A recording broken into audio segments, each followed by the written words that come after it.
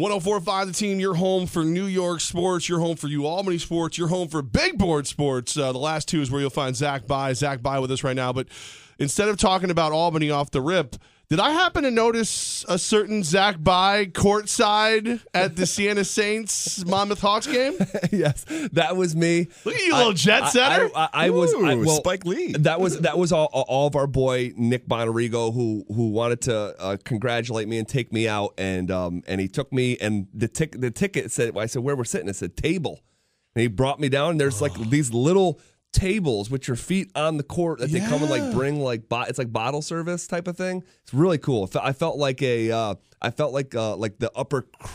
upper cusp of like the status. So in other words, like, for a hot second. So in other words, Nick Bonarigo at Mohawk Honda, I have to leave to get that kind of treatment? I'm the only one staying. No. For anybody who doesn't know, congratulations, Zach By. When you're leaving to go do a radio show with Brandon Stokely, the slot machine. Yes, the slot machine. That is going to be it's a super crazy blessing that is going to change life for my wife and I. And it would have never happened had I never come over here and worked with you guys at the team. I mean, it just would not have. So as long as you remember that, a lot of thanks to go around. Seriously, and no, you're very talented. I didn't want you here because I was afraid you would take my job. But now that you're leaving, I can admit you're very talented. I've loved working here. Love working with you guys. The synergy in the building is obviously it's just so obvious that we love being around each other. Like even in this room right now, there's 6 of us here hanging out because like guys want to be around each other, and I love working here and will remember it forever. All right, before we get all mushy-gushy here, let's go back to the Siena Monmouth game real quick. We're going to have our goodbyes later on. Kaz is like, when I leave, that's big news. Okay?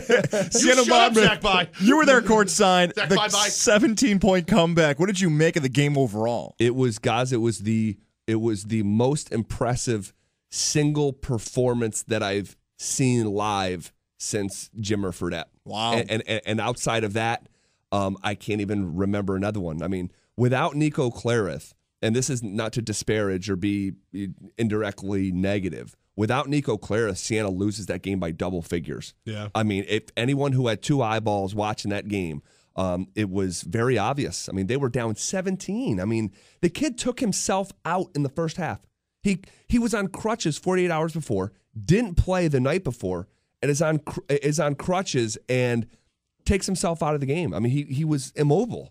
But I did say to my buddy from the Times-Union, I said that he doesn't need to explode to be successful. He's a great shooter. He can catch it and shoot it. And that's what he did, 7 different times on the perimeter. And Monmouth tried to change things up as much as they could. They put 3 different defenders on him, from short little Justin Robinson to the James kid. Who's a bad man, by the way. Robinson's a bad man. Oh, my God. He is the baddest. He's 5 inches taller. He's NBA. There's no doubt. I mean, if he's 3 inches taller, he might be NBA. Pat's also saying that he's hearing from folks that he's fringe right now. He's getting invited to Portsmouth, which is an elite group of about 40 college players that gets invited every year to be evaluated by NBA scouts. So he's already on that radar. But yeah, Nico, I mean, it was Nico. I mean, a kid who just put the whole team on his shoulders. And, you know, I'll just be quite honest, and I don't get, this is just me talking. I don't represent anyone else but myself right now. Nico's not the easiest guy to root for. He's just not, okay? And if you've been around, you understand why. This kid won an entire arena over. Yeah. It was unbelievable. You had no choice but to just look around and just say, wow, I'm here for a historic moment.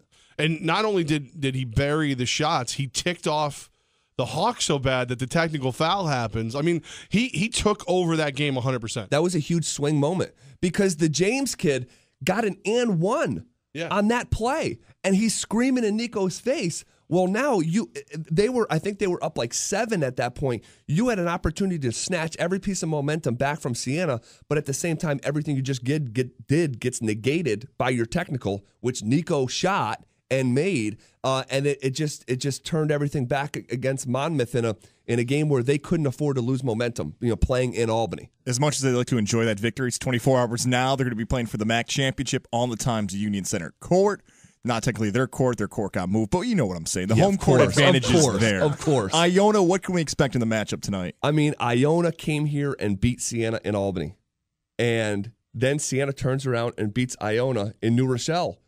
I have no idea what to expect.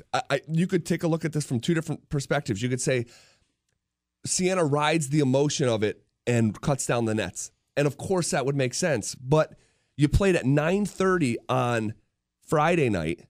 Then you play at 4:30, or excuse me, Saturday night. Then you play at 4:30 on Sunday. And then within another 24-hour stretch, you got to lace them back up.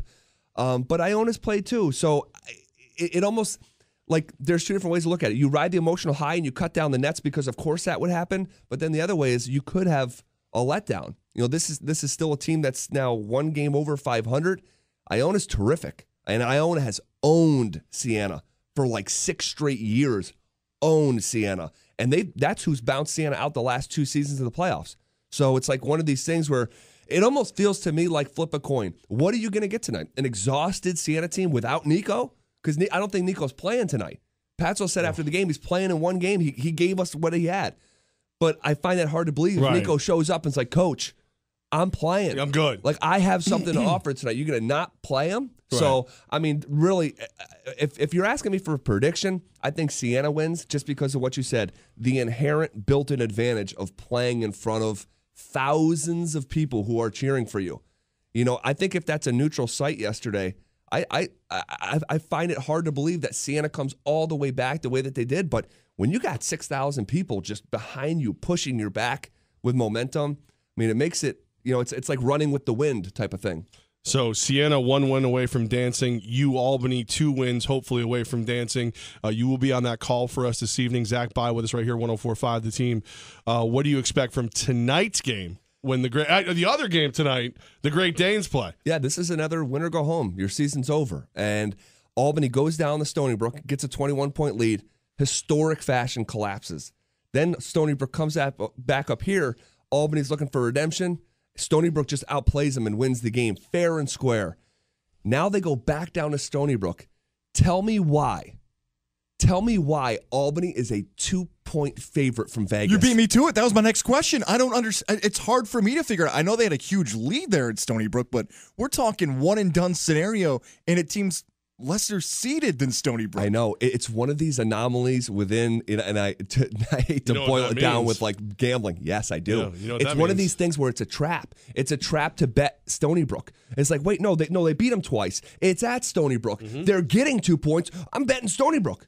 Tell me why 65% of the money is on the Seawolves and the line's moving in the opposite direction. Because the smart money. Think about that. Smart money, the shops. How insane is that? Vegas, the shops. Have they added a player on Albany that we don't know about? It's going to bust through and kick the door down? Right. So like I've been saying for 2 weeks, I genuinely believe, and I've picked against Albany more times than I've picked Albany in big spots. So I'm not looking at this thing through purple-colored lenses. And those who have listened long enough know that. I think that Albany goes down there and wins. I don't think Stony Brook's beaten them 3 times in one season. That's Will Brown Jr. right there saying that. You had to go there.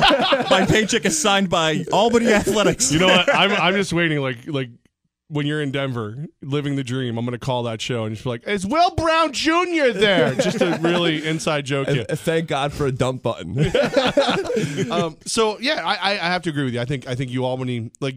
You know me. I follow Vegas. If the smarts, the sharps, are on something, and Joe Public's on the other side, I go with the sharps. Yep. And it's worth noting that Stony Brook has lost 2 of their last 3 games coming into tonight, and there's something to be said for that. Albany has just been on a roll. Not to mention is a little bit of it the Will Brown factor. Like if Will Brown has this much time to game plan for you, he's going to find something. I look at it like that because I've seen Will Brown, time and again in big games, just outcoach people. And that's nothing against Jeff Bowles, who was on Thad Matta's staff for years at Ohio State, and I thought he should have been Coach of the Year this year. But Will Brown, it's almost like we talk about, Coughlin or Andy Reid coming off a bye. Will Brown has been in 5 championship games. Dude, it's 5-0. He's only been favored in 2 of those. He's been in moments like this. And the best part about Will Brown is not his interview skills or his charisma or anything like that. It's X's and O's. It's that guy with the whiteboard, with the marker, and coming up schematically because his basketball acumen is amongst the highest in mid-major or all of college basketball. I really believe that, and he's proved it time and again. I have a question for not just you, Zach, but also Levack as well, because I'm not from the area here, and you both are from the area. Within the next 5 days, there's a possibility we could see Siena men's basketball, Albany men's basketball, and Albany women's basketball all in the NCAA tournament. What would that mean locally in the history of basketball and just sports in general in the Capital Region if that could happen in 2017? I mean, for me, it takes me back. You know what I mean? How many years has it been since both Siena and Albany have been this good? And it's, what, 6-7 years minimum? And then to factor in the women, I just expect the Albany women to go, though. Don't you just expect them at this point? This would be their 6th consecutive NCAA tournament, which is insane because all the players you lost the greatest player in the history of the Capital Region, in Sharisha Richards, all-time leading scorer, and the whole thing, and then you lost Zakiya Saunders, who is the leading assister in the conference, first team all conference. She's gone, and then just with a new coach and a new cast of characters outside of Imani Tate, here they are hosting. But to go back to your question, guys, man, what would it mean for the area? I think it would be hysteria. I think it would be hysteria because, in this town, we don't have pro sports, but we got 2 Division I programs who both do really well. And both, one has a longer history than the other, but the other one's short-term history has been really, really good in Albany. I think it would be unbelievable. That said, there's this team in Burlington who's got the longest winning streak in the country and is just a juggernaut. And I think if they run the table in the conference, which they have, and they win the championship, I think they're going to be in one of those 12-5 matchups that everyone says, hey, watch out for these Catamounts. Well, just remember, too, that there was a team with the second longest winning streak in the country that went down last night. It's a great point. To Siena. I mean, what are the odds of that? That the 2 longest winning streaks in the country are both little Albany and Siena's rivals in their conference. Oh, man. Zach, you got to leave, bro. I know. You got to get out of here. Get out of here. Bye. Beat it. Go have fun, man. Looking forward to your call tonight. Thank you guys for having me on.